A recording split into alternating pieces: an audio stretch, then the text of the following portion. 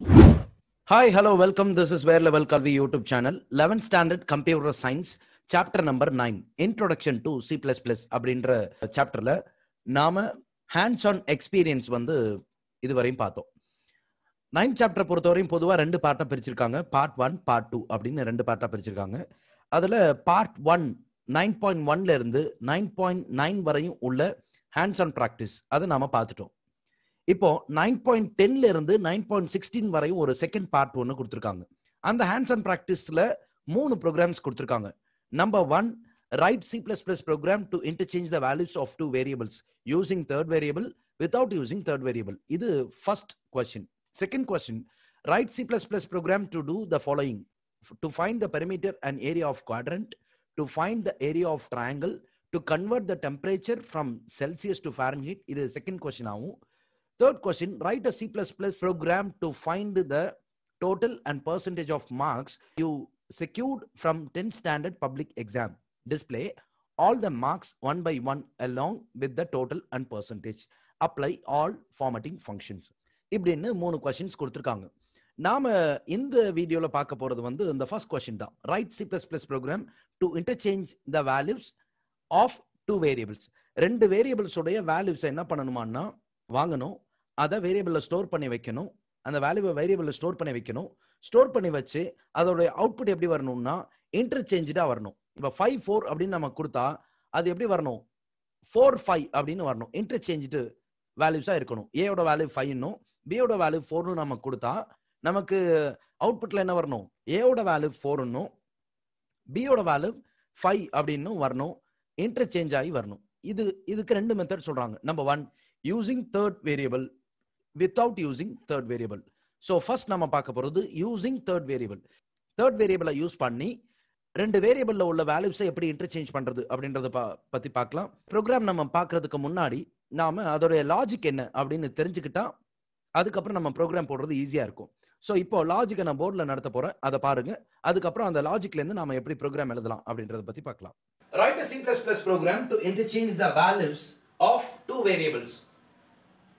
நம்ம என்ன பண்ணணும்னா வேரியபிள்ஸ் உடைய வேல்யூஸை இன்டர்சேஞ்ச் பண்ணணும். எப்படி இன்டர்சேஞ்ச் பண்ணணும் அப்படின்னா ரெண்டு விஷயம். நம்பர் 1, தேர்ட் வேரியபிள் யூஸ் பண்ணிக்கலாம். நம்பர் 2, தேர்ட் வேரியபிள் யூஸ் பண்ணக்கூடாது. ஸோ தேர்ட் வேரியபிள் யூஸ் பண்ணி ஒரு ப்ரோக்ராமும் தேர்ட் வேரியபிள் யூஸ் பண்ணாம ஒரு ப்ரோக்ராமும் எழுதணும். ஸோ ஃபர்ஸ்ட் நாம பார்க்க போறது using third variable. Using third வேரியபிள்ல நம்ம மொத்தம் 3 வேரியபிள் யூஸ் பண்ணிக்க போறோம். A அப்படின்னு ஒரு வேரியபிள், அடுத்தது B அப்படின்னு ஒரு வேரியபிள், C அப்படின்னு ஒரு வேரியபிள். இந்த A and B இந்த ரெண்டு வேரியபிளுக்கு தான் நம்ம வேல்யூ கொடுக்க போறோம். மூணாவது வேரியபிள் டெம்பரரி வேரியபிள். எதுக்காக அப்படின்னா இந்த தேர்ட் வேரியபிளை யூஸ் பண்ணி தான் நாம இந்த ரெண்டு வேல்யூவை இன்டர்சேஞ்ச் பண்ண போறோம்.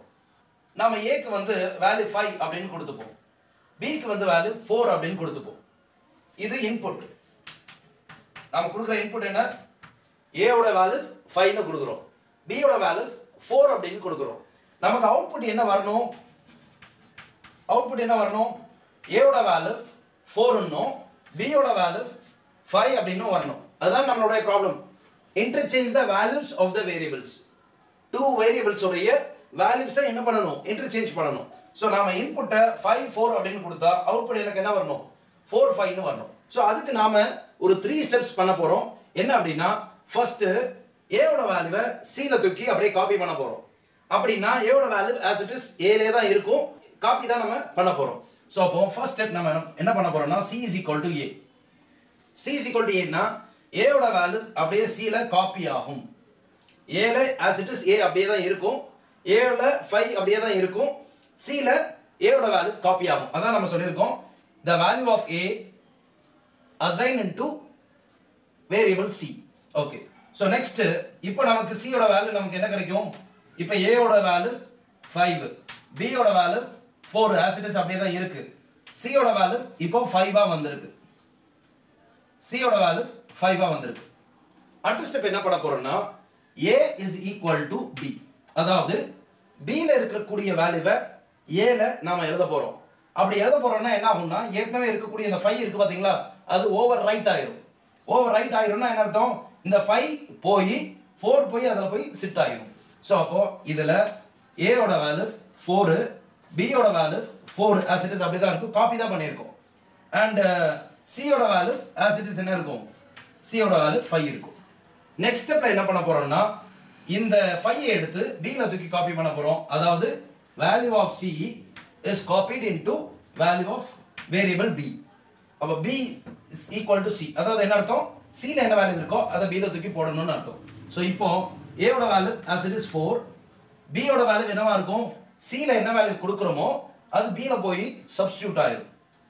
சோ C ல என்ன வேல்யூ இருக்கு 5, C ல as it is என்ன இருக்கும், as it is அப்படியே தான் 5 ன்னு தான் இருக்கும். இப்போ நம்ம ஸ்டார்ட் பண்ணும்போது எப்படி ஸ்டார்ட் ஆச்சு, 5 4 ன்னு ஸ்டார்ட் ஆச்சு. முடியும் போது என்ன முடிஞ்சிருக்கு, 4 5 ன்னு முடிஞ்சிருக்கு. இதுக்கு நாம என்ன யூஸ் பண்ணிருக்கோம், தேர்ட் வேரியபிள் வந்து யூஸ் பண்ணிருக்கோம்.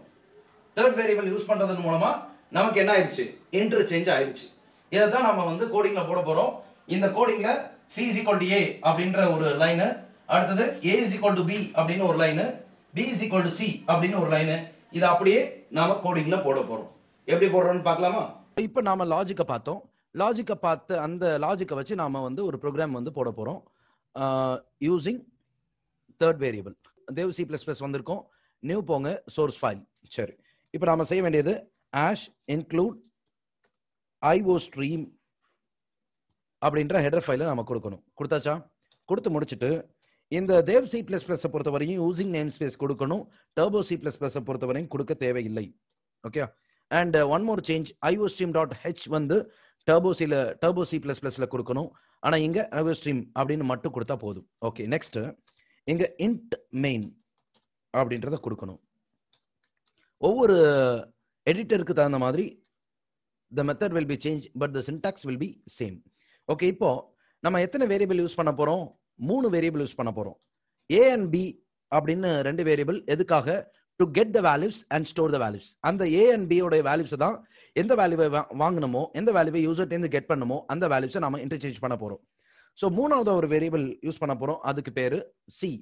அது எதுக்காக அப்படின்னா டெம்பரரி வேரியபிள். அந்த தேர்ட் வேரியபிள்ன்றது இருக்கு பாத்தீங்களா, இந்த தேர்ட் வேரியபிளை யூஸ் பண்ணி தான் நாம என்ன பண்ண போறோம், we are going to interchange the values. Okay. சரி, இப்போ C out அப்படின்னு சொல்லிட்டு enter the two values. enter the two values. ரெண்டு வேல்யூவை கெட் பண்றதுக்காக இந்த இதை நம்ம கொடுக்குறோம். ஸ்லாஷ் இன் அப்படின்னு கொடுத்தா நெக்ஸ்ட் லைன்ல அந்த ரெண்டு வேல்யூவை கொடுக்கலாம். அதுக்காக நான் ஸ்லாஷ் இன் அப்படின்றது கொடுக்குறேன். and you just give semicolon here. each and every line it should be terminated with semicolon. okay. C in ல first value A லையும் செகண்ட் வேல்யூவை B லையும் ஸ்டோர் பண்ண போறோம். பண்ணிட்டோமா?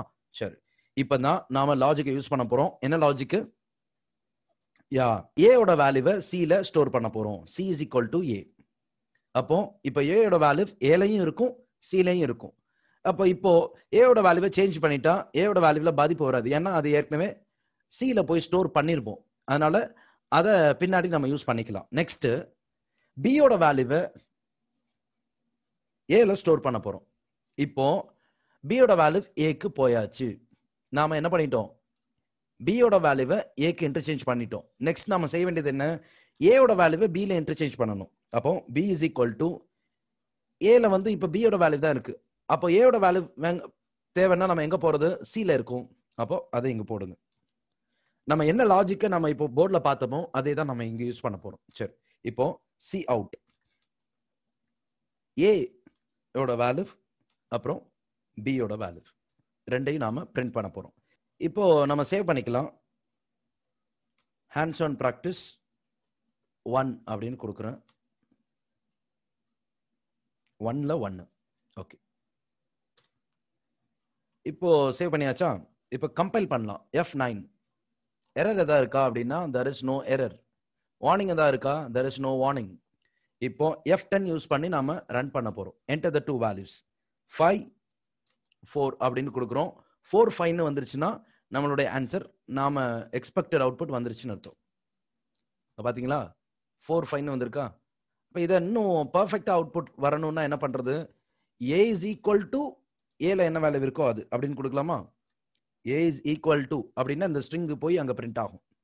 நெக்ஸ்ட் இங்க ஒரு இன்சர்ஷன் ஆபரேட்டர் கொடுத்துக்கோங்க. அதே மாதிரி B is equal to double quotation open பண்ணி b is equal to அப்படின்னு கொடுத்து டபுள் கொட்டேஷனை க்ளோஸ் பண்ணி இங்க இது பண்ணிக்கோங்க. சரி, இப்போ வெறும் 4 5 வராம a is equal to 4 b is equal to 5 அப்படின்னு வரப்போகுது. So there is no error. இப்போ நாம நெக்ஸ்ட் செய்ய வேண்டியது F10. Enter the two values அப்படின்னு கேக்குது பாருங்க. 5 4 அப்படின்னு கொடுக்குறோம். So நமக்கு கிடைச்சிருக்கிறது a is equal to 4 b is equal to 5. அப்படியே இன்டர்சேஞ்ச் ஆயிடுச்சா? சரி. So இதே மாதிரி நாம இந்த இன்டர்சேஞ்சுக்கு முன்னாடி என்ன பின்னாடி என்னன்றதை நம்ம சொல்லணும். So see out before interchanging அப்படின்னு கொடுத்துக்கலாமா? Before interchanging.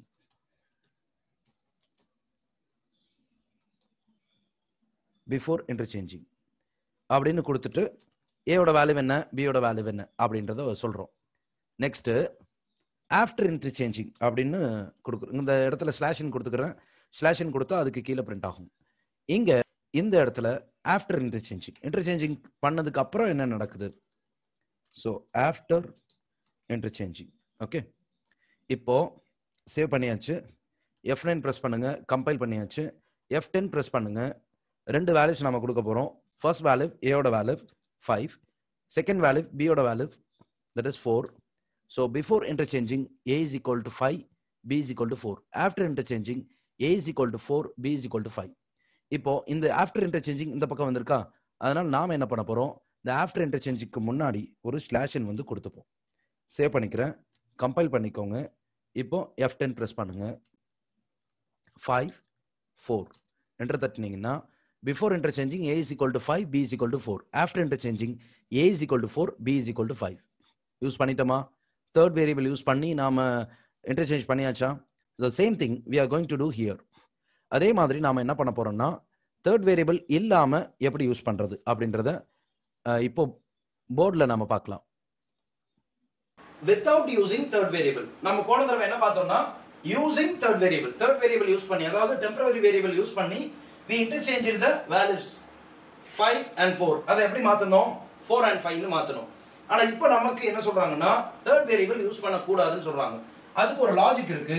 இந்த லாஜிக்கை பொறுத்த வரையும் எல்லா நம்பருக்கும் வந்து இது அப்ளிகபிள் ஆகும். எந்த நம்பர், எந்த ரெண்டு நம்பர் நீங்க கொடுத்தாலும் அந்த ரெண்டு நம்பருக்கு என்ன ஆகும்? இது அப்ளிகபிள் ஆகும். So a is equal to first line நாம first expression என்ன எழுதுறோம்னா a is equal to a plus b. ஏற்கனவே a ல 5 ன்னு இருக்கு. இப்போ நம்ம லாஜிக் படி என்ன சொல்றோம்னா a ஓட வேல்யூவையும் b ஓட வேல்யூவையும் ஆட் பண்ணி அதை a ல சப்ஸ்டிட்யூட் பண்ணுங்க அப்படின்னு சொல்றோம். So a ஓட வேல்யூ என்ன 5 plus b ஓட வேல்யூ என்ன 4. 5 plus 4 9. இப்போ நாம a ஓட வேல்யூவா என்ன சொல்றோம்னா 9 அப்படின்னு போட சொல்றோம். சோ அப்போ இந்த 9 இதுல போயிட்டு 5 ரீப்ளேஸ் பண்ணி விட்டுறோம். சோ நமக்கு இப்போ a ஓட value 9. Next b is equal to a minus b. இது ரெண்டாவது நாம போட போற எக்ஸ்பிரஷன்.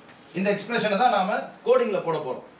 இந்த a minus b ன்றது a ஓட வேல்யூ 9 minus b ஓட value 4. So 9 minus 4 that is 5.